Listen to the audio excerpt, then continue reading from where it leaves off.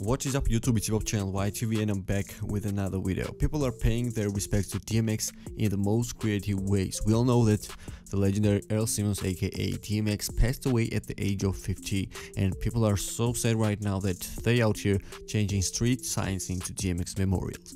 And before I move to the next topic, let's check out the video, come on. And if emergency would happen, we must hold the gun.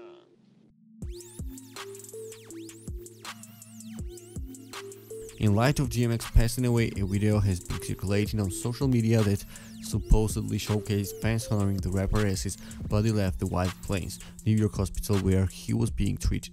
The video, which has been shared by numerous accounts on Twitter, appears to showcase a group jamming along to one of DMX's tracks as a car rolls down the street.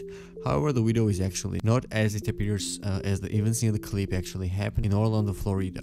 DMX may get a memorial at Yonkers Raceway, and his hometown is considering building a state or naming a street after the rap icon.